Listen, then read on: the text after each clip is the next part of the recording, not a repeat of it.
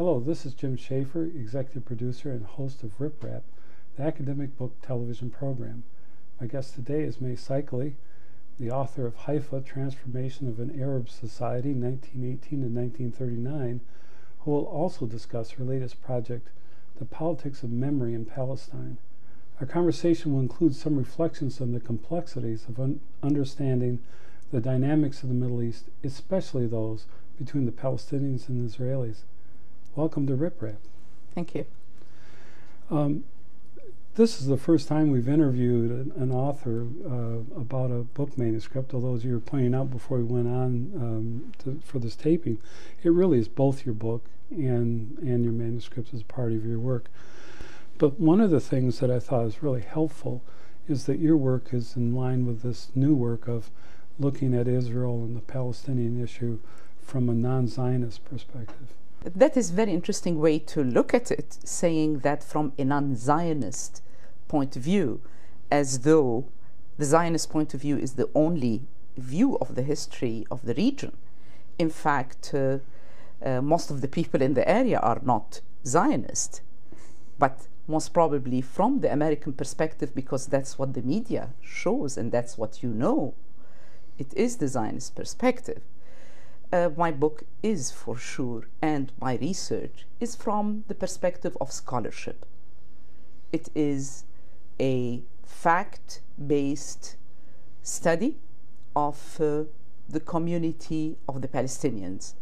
And the core heart of my studies are the people. I'm a social historian, and from the very beginning of my research, whether it was in my previous book, Haifa, or in the research today that I'm doing on Palestinian villages, it is the Palestinian people who are the hardcore of the issue. And in fact, if you look at my previous work and what is going on in my research today, one is the result of the other, the second is the result of the first, or it's a continuation of the first. I guess what I was trying to distinguish is there's a strain in historiography of the area of a Zionist perspective, or and that I found it very informative, the style that you were doing and how you're going about it, because it gave more complete, I felt, narrative about what's happening in the area, and it's of considerable importance because just within the last several days there's been some more bombings in Haifa. I mean, this is an area that has a great deal of violence going on. Unfortunately, it is. However, the roots of the violence are very old, and it is to the detriment of our understanding today, and our solutions of the problem is that we don't look at the history. If you look back on the history of Haifa, which has seen terrible events in all its life, but if you look back at my book, from as early as 1919, with the collapse of the Ottoman Empire and the occupation of the territories there, Palestine, by the British, and the introduction of the Jewish national home policy in Palestine at that time, there was a continuous strife and struggle until you take 1919, 1922, 1936, 1939, 1945, onward to 1948, which was the establishment of the State of Israel and the dispossession of the Palestinian people, which my book, in fact, talks about, particularly the dispossession and the change of the city of Haifa, particularly its Arab community, from a majority into a minority. And by 1948, most of the population of Haifa had dispersed. And my work today is really looking at the results of the 1948, and it's not only Haifa. Today I am following other Palestinian refugees, displaced Palestinians, whether they were displaced within Israel, that was created on their territory, or outside. So this is the type of work I have been doing, and as you said, I try to do it from a comprehensive perspective. I do not try to take a political stand, although it can't be helped. We are human beings, and our perceptions of what is just and what is not just do come into our explanation of events and so on. However, my purpose has always been to really see the human angle, talk to the people whose history has not been properly told. Well, and it's, it's looking for the roots of the Palestinian, and like you said, the history in that area. Maybe you could give a little bit of the demographics and factual basis for Haifa. It's not the oldest city in that area, right? In fact, Haifa is not the oldest city. Acre was much older. Jaffa is an older city. Acre has a very, very long history. Jerusalem is a very old and very important city, very holy city to all three monotheistic religions. And therefore, Haifa is a new town. And its importance is very much into the fact of its being a seaport of the Eastern Mediterranean, which, as a result of the British occupation and since the mid-19th century, the city has been growing and evolving, developing, becoming an exporter of raw goods, raw material, raw products from the hinterland.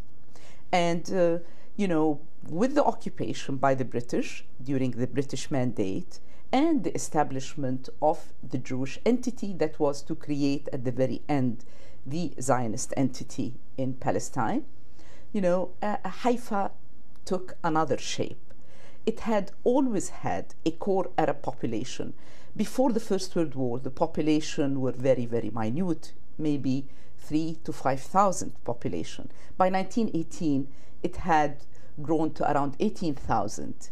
By 1922, it was maybe 36,000.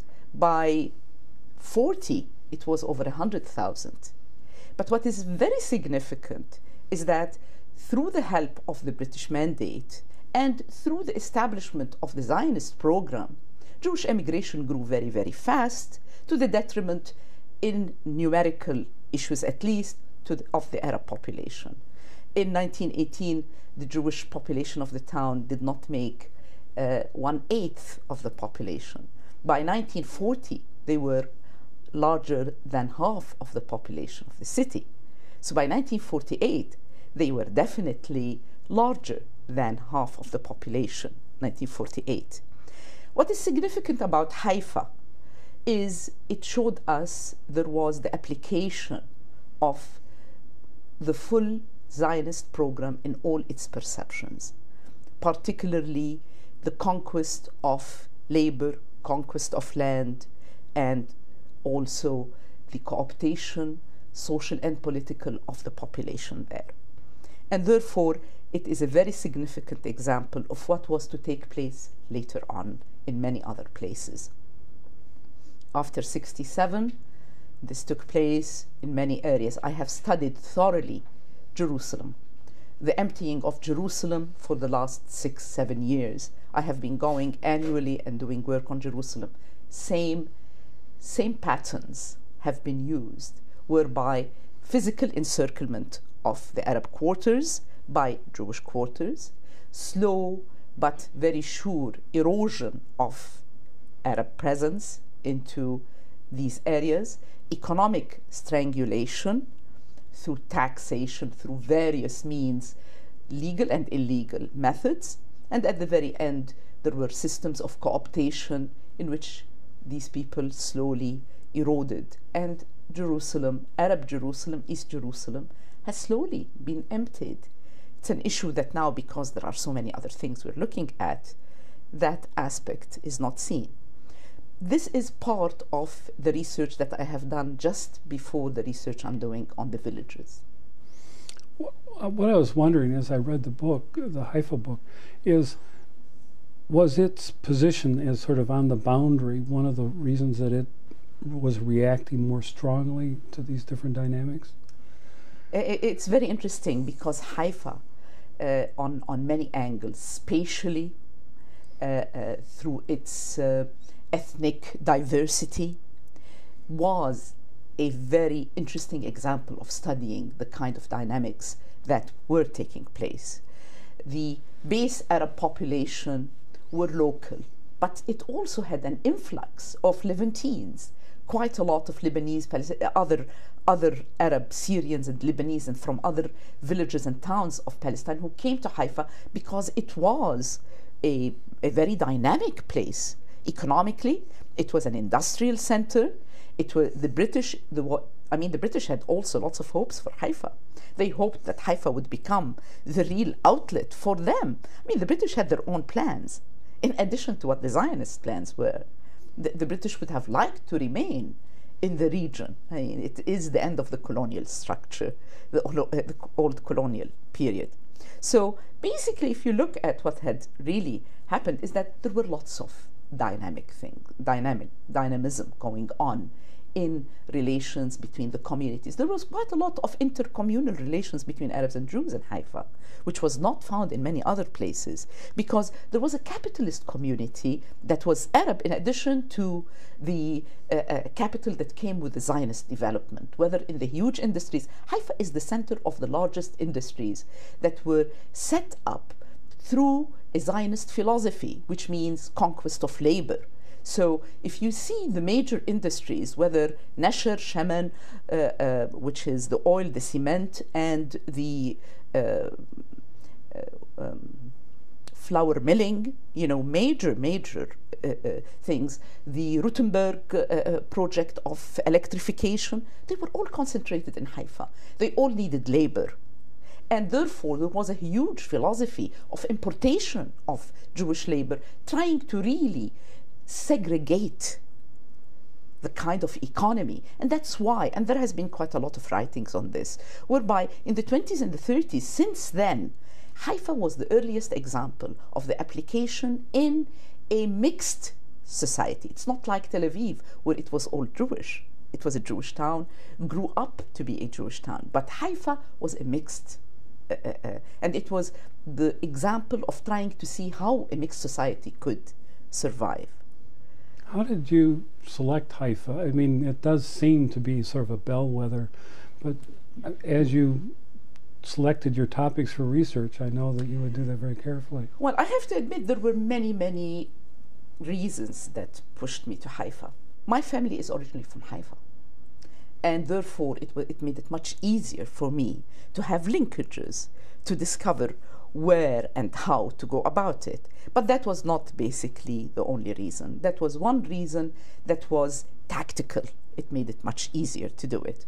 But the real reason is that Haifa is the best example that you can get in the Zionist experiment of the earliest application, success of the Zionist experiment in Palestine. It is an experiment with patterns that are very clear in Haifa. You can't see them as clearly many other places. It became clearer in their application later on. In '67, we saw it happening in certain towns of the West Bank. And after '48, it did happen in other Palestinian towns because, you know, it was under Israel by that time. But Haifa is an important example to tell us. This is the end tail of a colonial policy that was being applied. And it was very interesting for me to study it because I could see that this is a pattern that can be used anywhere in the world, that has been used in South Africa, that has been used in many other places of the world to the same effect, where you do physical encirclement, economic strangulation, and slow but sure erosion of the socio-political structure of the society. And that way, you have it under your control. And this particular time period that you studied in the book is a prime area. It's very prime. It is the most significant, the most important, and of course the British were instrumental in making it happen. I mean, it couldn't have happened without having a helpful, political system to facilitate the giving of concessions, to facilitate, Jewish industries were really established in Haifa under hothouse conditions. They were permitted quite a lot of leeway in taxation and so on. So it helped, And of course, there was also a core issue that was a ideological base. The Zionist society were very concerned about recreating what they saw to be their society. So I was able to study this in conjunction with what was happening to the Arab community, who came, well, in fact, who had to clash with what was going on. And we see the clashes in various forms. On the economic level, on the social, political level, and of course, the physical level, they felt it. In fact, since the 1920s, British officers of the Crown who were there said there is claustrophobia in Haifa. The Arabs are really feeling it and reacting to it. By the 30s, you have a grassroots peasant revolt because we had shanty towns encircling the town. So, I mean, there were very clear causes for the eruptions that took place. As I said, what is known as the peasant revolt of 36-39 is a grassroots revolt against economic strangulation, against political strangulation, where people felt that the numerical growth of the Jewish community was going to displace them.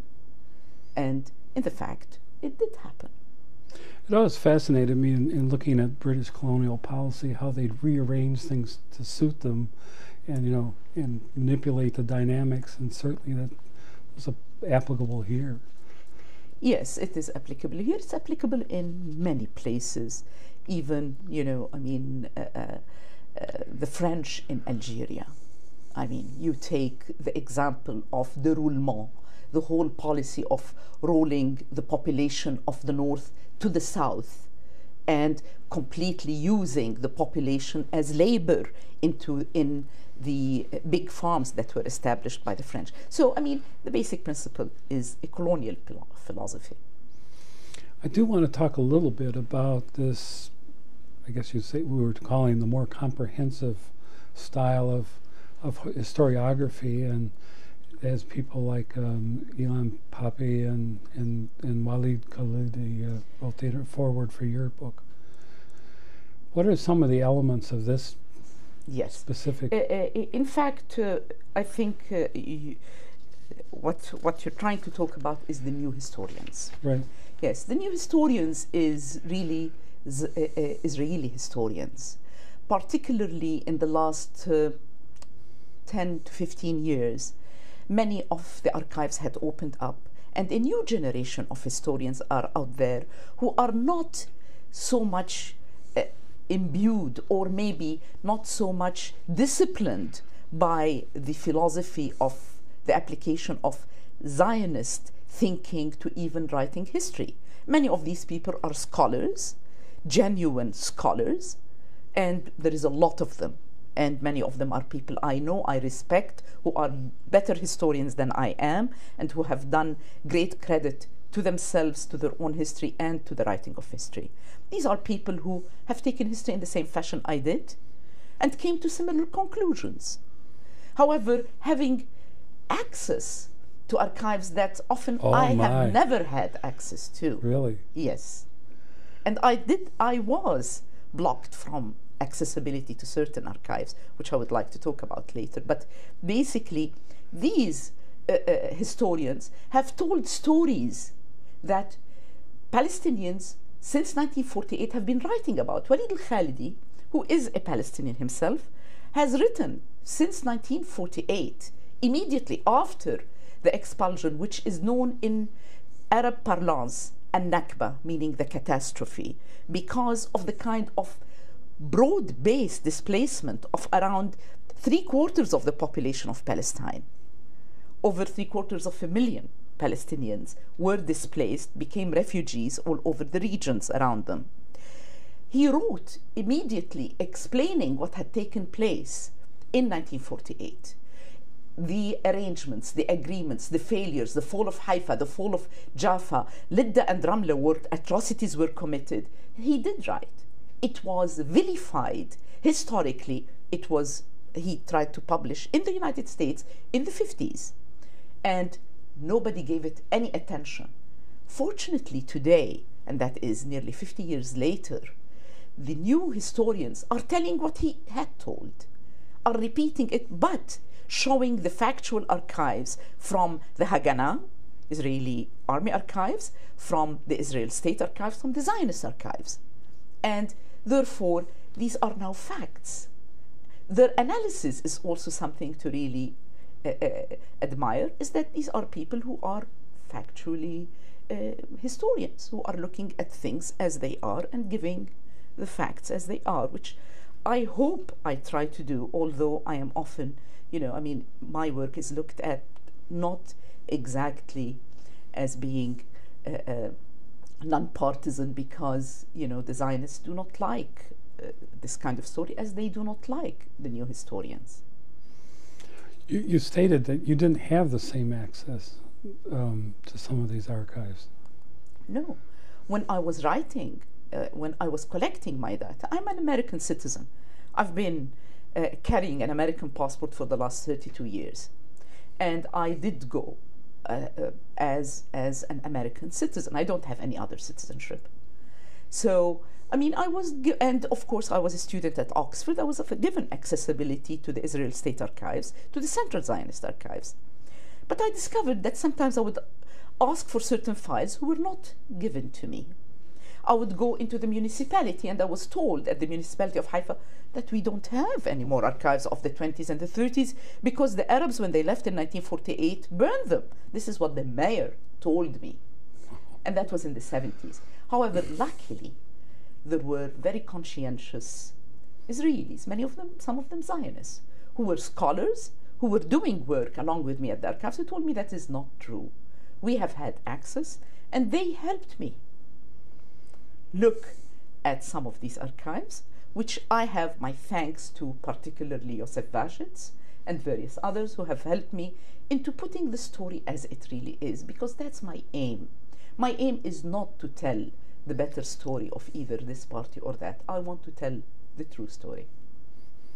Wow, what a story that is, have to struggle just to get the information. Many scholars go through this.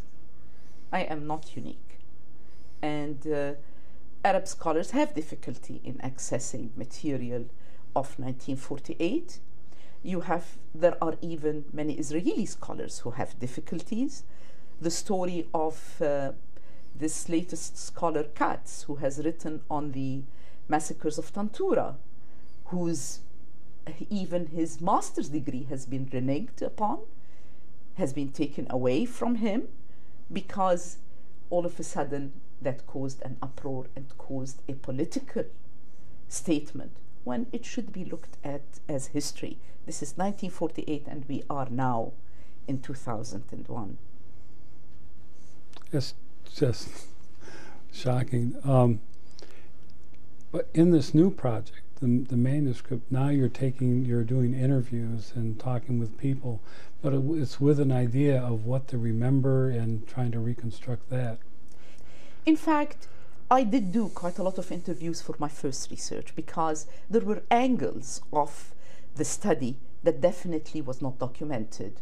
The Arabs are less developed and evolved than the Israelis, and therefore many Arabs had not kept their memoirs, had not written their memoirs and their stories. I did use quite a lot of the classical Arab documentation of the mosques, the churches, and anything that was written on Haifa at the time. However, there were lots lacking. I had to rebuild the geography of Haifa, the map of Haifa, through the memory of some 7 old men who went around with me, and we retraced Haifa of the 20s and the 30s through their memories. So I understood that memory was a very important channel for me to target. And even during that, I did interview quite a lot of Arabs, particularly. Don't forget, my family is from Haifa. My family were well off. We are very American oriented. My grandfather had come to the United States in 1912. So we have quite a lot of links. They were educated, and therefore I was able to get to people of my family who had lived in the United States after 48, but previously were there. So I was able to go to many of the people within my family and outside my family. They had linkages. It became like an octopus of relationships. I was able to do quite a lot of interviews all over, in the Middle East, in Europe, where I was studying, and in the United States. And therefore, that had become an important channel and path for continuation of my work. I have become very, very concerned and very interested in the human angle of the Palestinian issue. What has happened to the Palestinians after 48? I have lived and known the experience of the refugees.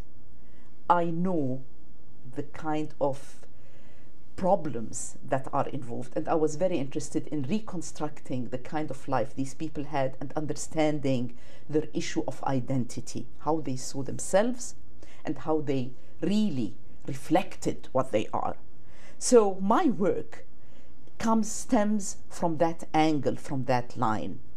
And in order to do it, I had to limit it to certain aspects of the work. So what I did, I haphazardly chose 15 villages, 15 destroyed villages, because Palestine after 48, most of its villages were destroyed by Israel. And some of them are completely obliterated. Others, the ruins are still there. Others have been transformed into establishments for Jews who have come into Israel. So I chose 15 villages, 10 of them in Galilee. Galilee is very much part of the area where my ancestry comes from, and 5 villages around the around Jerusalem area. And I have a chart where it shows you many of these villagers were either, of the villages themselves, were either completely inhabited by Christian or a combination of Christian Muslim or just Muslim inhabitants. So for the duration of around 7 months, I spent on a sabbatical where I went around interviewing villagers from these 15 villages.